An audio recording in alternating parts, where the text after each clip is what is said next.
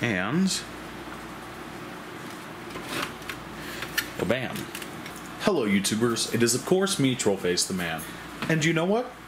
I saw something from Amazon that had me quite intrigued, which is a 120 gigabyte SSD for the low price of $17 with shipping and no tax.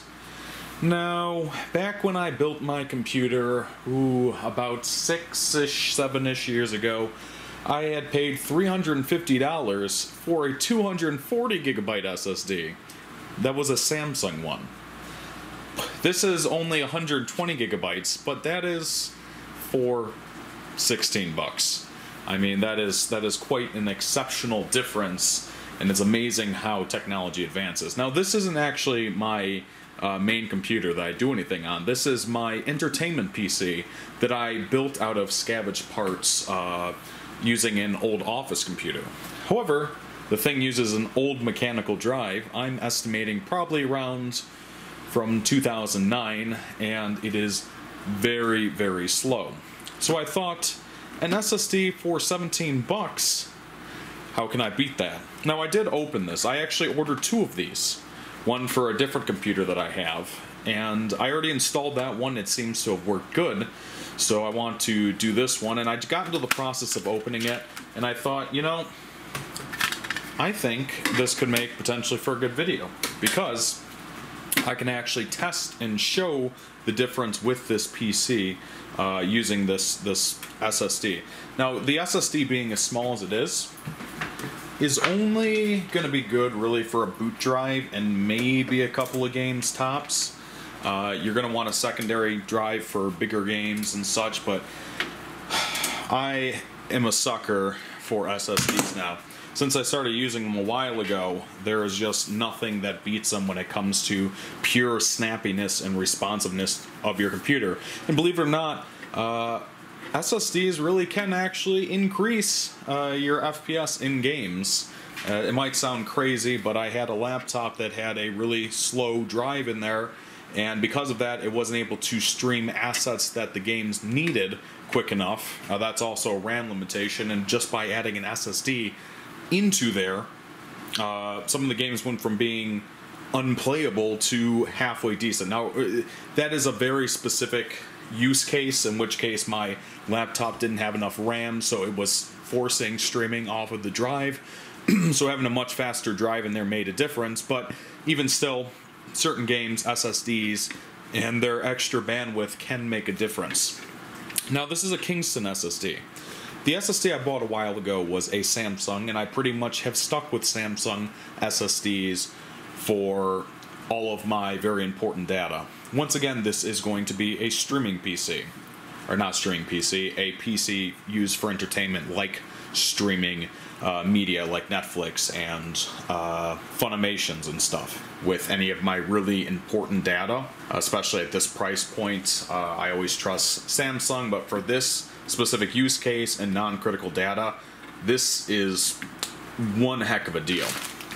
And I'm very excited to see how this changes the whole playing field for this PC.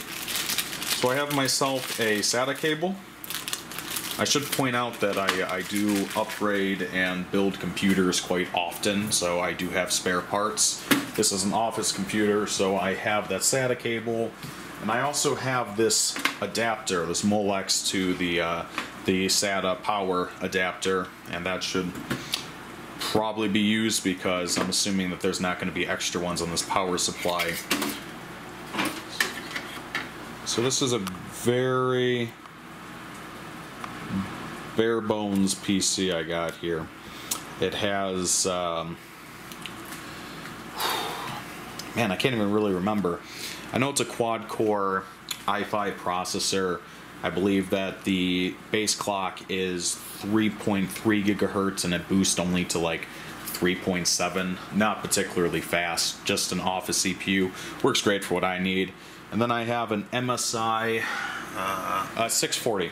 An MSI 640 graphics card in there.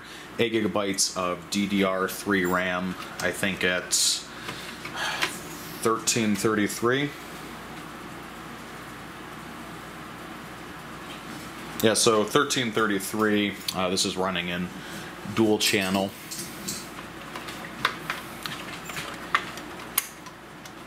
Now, being a very old office computer, from the time that it was, whenever that may have been, once again, I'm guessing somewhere in the later 2000, 9 or so, it doesn't have really any very easily accessible mounting brackets for these 3-inch drives. And one of my sort of favorite things to do when that isn't the case is to make one myself. What I have here is Velcro tape. I'm going to take a cut. It's going to be approximately the size of this SSD. Double-sided tape works well too. Cut it to shape. Stick them together. Oh, important step. Almost forgot. So before sticking this down anywhere, you're going to want to take a little bit of rubbing alcohol. This is 70%. 70 through 90 is best. And whatever surface you're going to stick it down to, you're going to want to clean it off first. And I'm planning on sticking right here. However, I have to make sure, if I do stick right there, I might actually have to stick it this way. Just as I suspected, I will need to use this adapter. Oh shoot. This is actually the opposite adapter than what I needed. Give me 1 second. So, of course, no big surprise. I had several adapters, but apparently they're all females. And I actually needed a male head here and then a female here, or I needed a male adapting to this female head. But all is not lost, because this actually simplifies things. I was going to have to install a separate SATA cable and a separate power. However, seeing as we're stuck at this anyways, what I can do is simply go the cheatsy route and say goodbye the old CD drive. I mean, when's the last time I've used a CD drive anyways? It's been quite a while. So I'm just going to take the connectors straight from the CD drive and then plug them into this SSD. This way and this way. Now can I... Because I like mounting this stuff where you can actually see like the front of it, see that there's an SSD in here. I think that this might be a valid way to go about it. I'm all about performance and not really beauty on this. I think that that can work. Or right down here. Maybe I should put it down here, because up here by where the power supply where I was trying to mount it might get a little bit warm. This will probably stay a lot cooler, but I might not get as good a grip on this, but oh well. So what I'm going to do is I'm just going to take this Velcro tape, stick it to the back here, take my rubbing alcohol, make sure this is cleaned off first, and you want to make sure it dries before trying to stick it on, of course. Velcro tape peel off, and bam. That is actually stuck on there. Actually pulling pretty hard right now. Pretty good. That is definitely going to be fine. Especially seeing as this isn't a mechanical drive. It's not going to have a spinning platter that's going to, you know, have issues with vibrations or bumping the case. It's nice old solid state. That's one of the benefits of it. And yeah, that is going to be a little dirty upgrade. Now let's see how well it actually enhances the performance. Now keep in mind, if you do upgrade to a solid state, it's not going to show up right away in your like drives. You're going to have to partition it first. I'll link a video on how to partition drives. In the description. It's super stupidly simple though. If you're in Windows 10, you just go to create or format a partition. You find the drive, which will say unallocated space. You right click, create new volume, and then you create the volume pretty much automatically, and then everything should be able to run.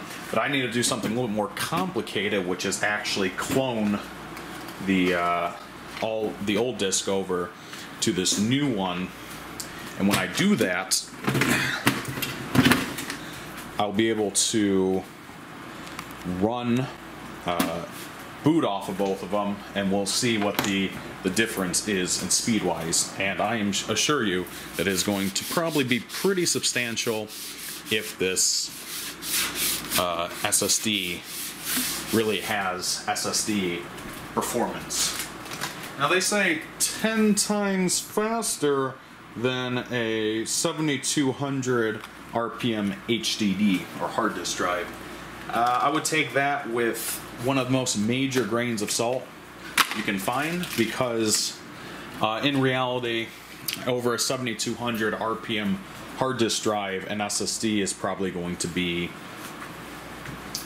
double speed, maybe a little bit more when it comes to solid read and write speeds. What it really has the benefit is when it's burst reading something, in which case, yeah, it can be much quicker than an HDD, but don't expect all suddenly for your computer to run 10 times faster. That's not really how it works. So, the question remains, is a 120 gigabyte SSD upgrade for $17 from HDD to SSD worth it? Hell yeah.